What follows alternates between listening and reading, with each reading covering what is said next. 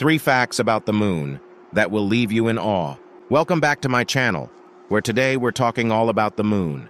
It's a sight we see almost every night, but how much do we really know about it?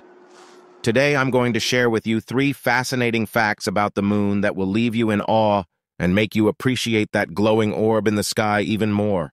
Shot 1. How the moon formed. Have you ever wondered how the moon even came to be? Well, scientists have a theory called the giant impact hypothesis.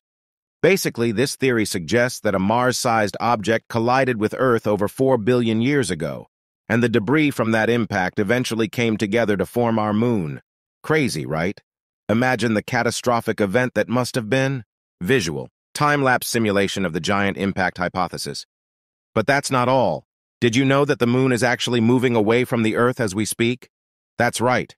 About 1.5 inches each year. This is due to what is called tidal acceleration. Basically, the moon's gravitational pull on the Earth's oceans causes a drag that slows down the Earth's rotation, and in turn, gives enough of a push to make the moon slowly drift away. It's not happening fast enough that you'd even notice in your lifetime, but it's wild to think about the concept of the moon slowly drifting away. Visual.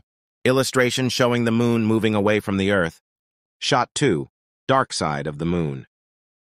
We all know the popular phrase, the dark side of the moon, but did you know it's actually a misnomer? The moon doesn't have a dark side, it has a far side. You see, the moon is tidally locked with the Earth, which means it takes the same amount of time to rotate on its axis as it does to orbit the Earth. So the far side of the moon is constantly facing away from us, but it still receives the same amount of sunlight as the side facing us. Visual. Illustration comparing the far side of the moon. But why don't we see photos of the far side of the moon as often as the side we're used to seeing? Well, that's because it's actually much harder to explore the far side of the moon since it is always facing away from the Earth. However, in 1959, the Soviet Union's Luna 3 spacecraft took the first ever pictures of the far side of the moon, and since then, we've sent many more missions to explore this mysterious terrain. Thanks for watching.